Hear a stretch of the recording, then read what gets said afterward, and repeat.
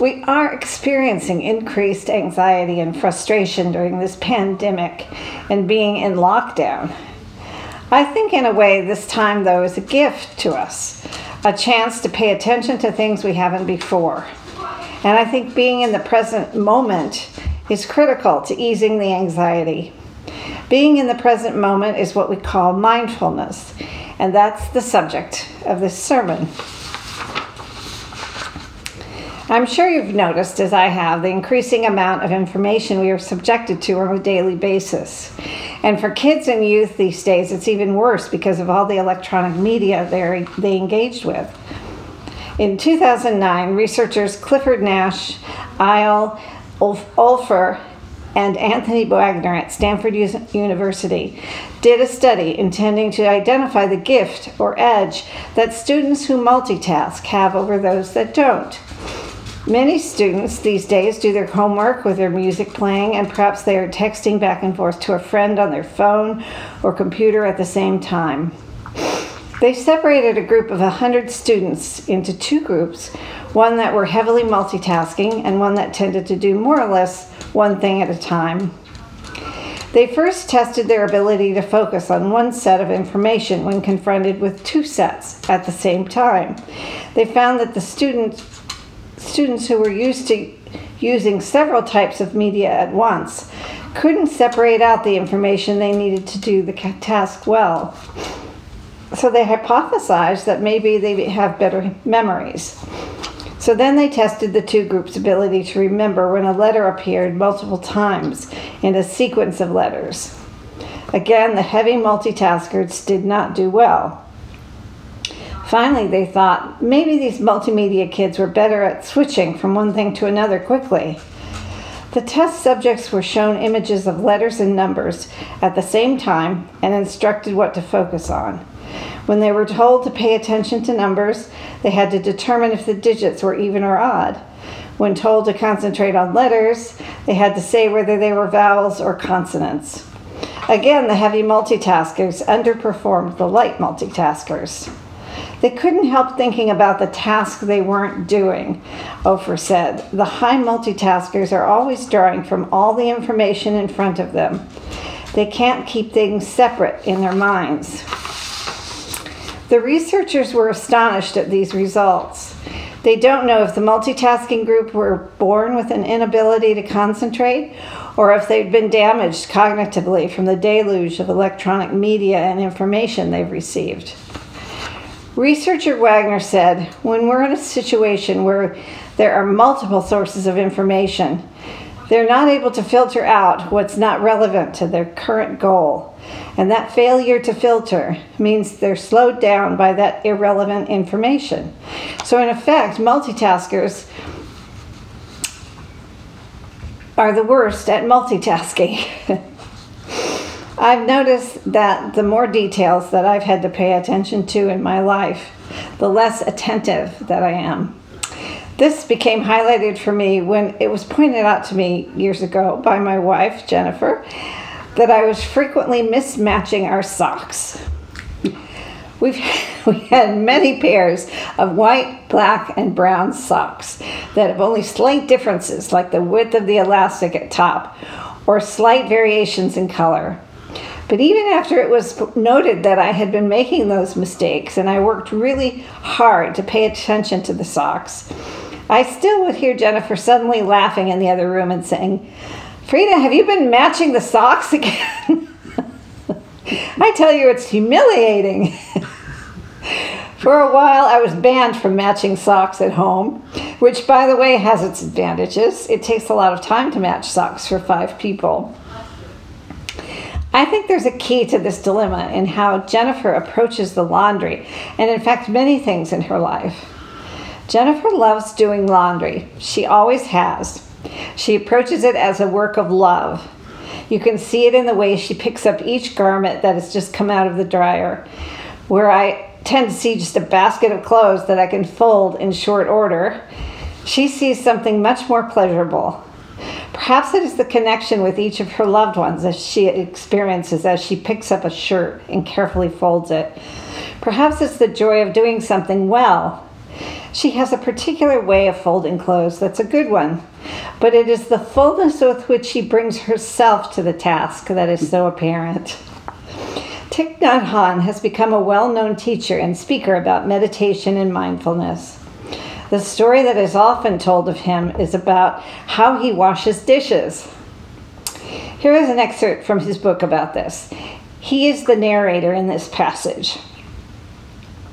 In the United States, I have a close friend named Jim Forrest. When I first visited him, he was working with the Catholic Peace Fellowship. Last winter, Jim came to visit. I usually wash the dishes after we finish the evening meal before sitting down and drinking tea with everyone else. One night, Jim asked if he might do the dishes, and I said, "Go ahead. But if you want to wash the dishes, you must know the way to wash the dishes." Jim replied, "Come on, you think I don't know how to wash the dishes?" I answered, "There are 2 ways to wash the dishes. The first is to wash the dishes in order to have clean dishes. The second is to wash the dishes in order to wash the dishes." Jim was delighted and said, "I choose the second way, to wash the dishes, to wash the dishes." From then on, Jim knew how to wash the dishes. If while washing dishes, we think only of the cup of tea that awaits us, thus hurrying to get the dishes out of the way as if they were a nuisance, then we are not washing the dishes to wash the dishes. What's more, we are not alive during that time when we are washing the dishes. In fact, we are completely incapable of realizing the miracle of life while standing at the sink. If we can't wash the dishes, chances are we won't be able to drink our tea either. While drinking the cup of tea, we will only be thinking of other things, barely aware of the cup in our hands. Thus, we are sucked away into the future, and we are incapable of actually living 1 minute of life. I mismatch socks because I do not match the socks in order to match the socks. I match the socks in order to get the laundry done quickly. It is a remarkable and enlivening experience to take some time. Thich Nhat Hanh recommends a whole day each week, but even to take an hour or 10 minutes to be really mindful of everything you are doing and to do what you do for the sake of doing it so that you're fully present, fully alive. When we let the busy brain, the quote, monkey mind, unquote, as Buddhists call it, take over our life, pulling us here and there at lightning speed, we have a hard time focusing on and finishing what we're really doing. And the most important issue with this is that we're not completely alive and present to our lives. We drive and think or imagine all manner of things, but miss the reality of the moment. I had an experience many years ago in Los Angeles. The city is separated from the San Fernando Valley by a mountain range, and there is a freeway that connects the two. It's a very steep grade on the city side and a long, gentler grade on the valley side. I was driving toward the valley one night. The mountains were dark forms on either side, and the lights from the cars on both sides of the freeway especially bright because of it. Suddenly, I entered a different state of awareness, and I promise this was not a drug-related experience. It was like nothing I'd experienced before or since.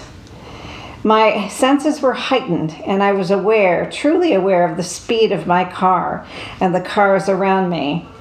I was highly alert and aware of everything that was going on. It was exhilarating and awful at the same time. The experience made me keenly aware of how mechanically I drive normally, how asleep I am in comparison to that night. And it's probably a good thing. I don't think I could live with that intensity all the time. I know I wouldn't drive very often if I did. Again, years ago, a woman told me this story. She sat down at her desk to do a spiritual exercise she'd read about. She was to write down something that she wanted and why she wanted it. And she was to write it as if it was already there. This was to be an exercise in allowing something to be given to her by the universe. Now, the first thing she did when she sat down was to grab a piece of paper to write on, and then she reached for a pen. On her desk, she had this beautiful pot that her mother had made, and in it, ready to hand, was a very old collection of broken and useless writing implements. There were pens with no ink, an assortment of mechanical pencils with no lead, boxes of the wrong size lead, pencils that weren't sharpened, and some colored pencils in colors too light to read on the page. There were also erasers too dirty to erase without smudging.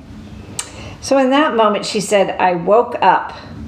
She was astonished at the pen situation, that it had gone on for so many years, and that she had been asleep to it.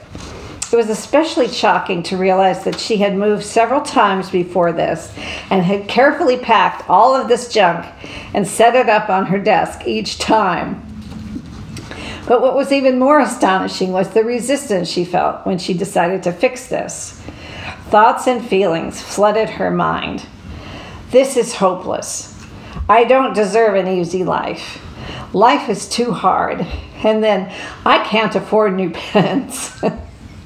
And finally, other people in the house will just take them anyway. I have no control over them. She said it took some time, and it was like working the knots out of a shoelace, finding the next place to work and gradually loosening it until it came free.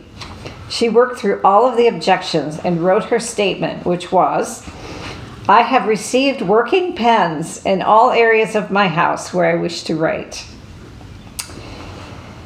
How often is our life complicated by neglect? We neglect that which we are asleep to in ourselves. It isn't really an external problem, but an inner one. We think we don't have time to pay attention. We have all the time in the world if we bring ourselves to the time. Thich Nhat Hanh tells the story of a young man married with 3 children who said that he had discovered a way to have more time. He used to compartmentalize his time with each of his kids or time with his wife, and what was left over was his own time to do what he wanted. He stopped seeing time that way. Now he sees his time with each of his kids and his wife as his time. He takes an interest in whatever they do together so that he's fully present with them.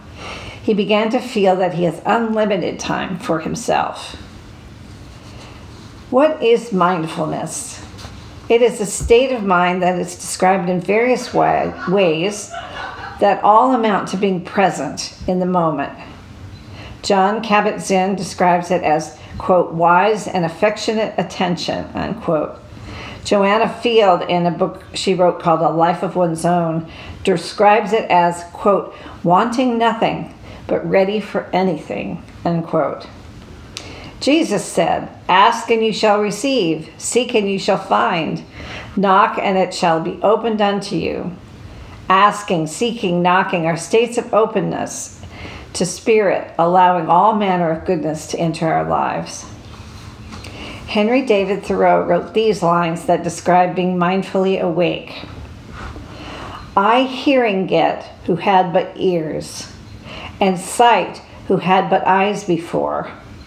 I moments lived who lived but years, and truth discern who knew but learning's lore." I know that some of you have a meditation practice, which is wonderful and makes mindfulness much more possible in our daily lives. Perhaps you'd all like to set aside some time to practice being fully present with whatever you plan to do. You might be surprised, as I have been, by what you discover and what new ways of being might await you. May it be so.